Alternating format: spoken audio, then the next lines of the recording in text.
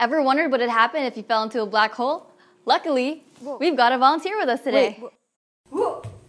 Bob is now approaching the event horizon of a supermassive black hole, and for simplicity's sake, let's make this one static.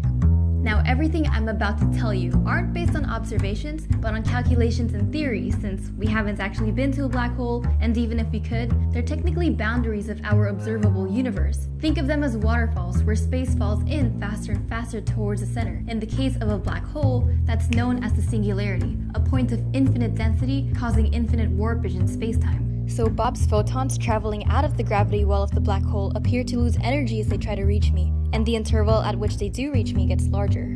So a stationary observer like me would see Bob move slower and more redshifted. By now, Bob's clock is significantly slower, but our personal clocks still tick normally relative to ourselves.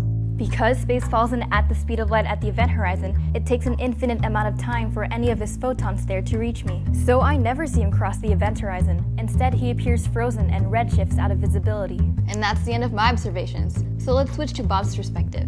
Past the event horizon, something weird happens. If in our outside universe, time keeps moving forward that no matter what you do, you can't go back.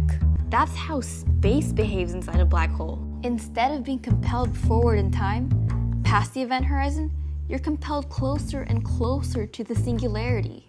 Inside a black hole, forget maps and locations.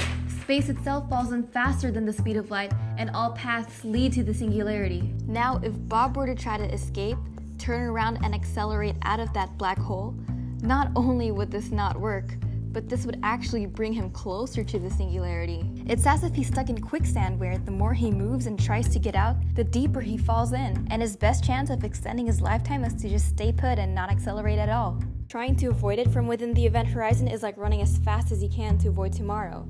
You can't. The singularity happens. It is known that clocks move slower as you approach massive objects, and the effects are dramatic in black holes. So imagine a photon from an outside observer headed towards Bob. As it overtakes him, he may mistakenly think that he's seeing a photon from his future due to time dilation. But the fact that it still had to travel to him means that it's still from his past. Sorry, Bob. Simply falling into a black hole won't let you see the future nor let you time travel. One thing can happen, though. Near the singularity, the strong tidal forces will finally help him achieve his ideal summer body as he becomes taller and thinner, after which he will immediately face his inevitable doom. At least according to our current theories. Usually when singularities like these arise, it indicates that the theory applied may not be the complete picture. At the moment, physicists are in the search for a better theory which could probably tell us what really goes on in there, such as the synthesis of general relativity and quantum mechanics into quantum gravity. Who knows? The one to find it could be you. Or Bob.